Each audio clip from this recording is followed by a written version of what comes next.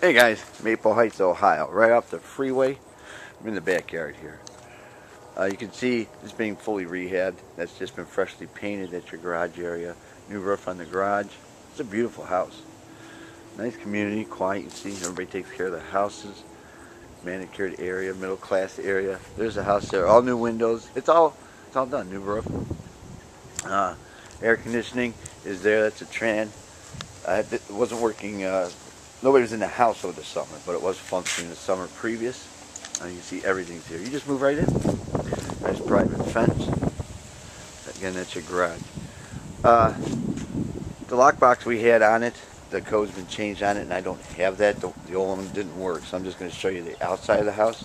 I know we're working with a buyer, but my partner said they did not move forward, but I need to verify that. So I'm just going to go ahead and do the video while I'm here. But this is a single-family home. Beautiful area.